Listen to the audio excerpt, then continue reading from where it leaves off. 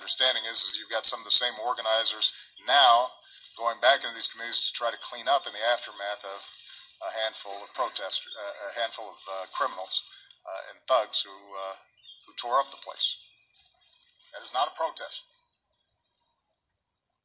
That is not a statement. It's people, a handful of people taking advantage of a situation for their own purposes, and they need to be treated as criminals. Go get everything you can find.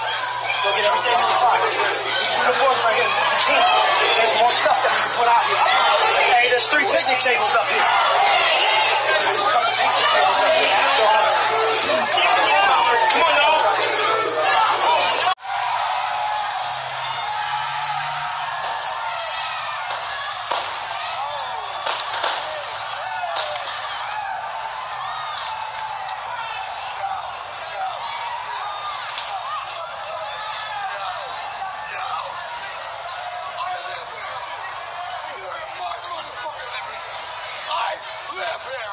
What are you doing?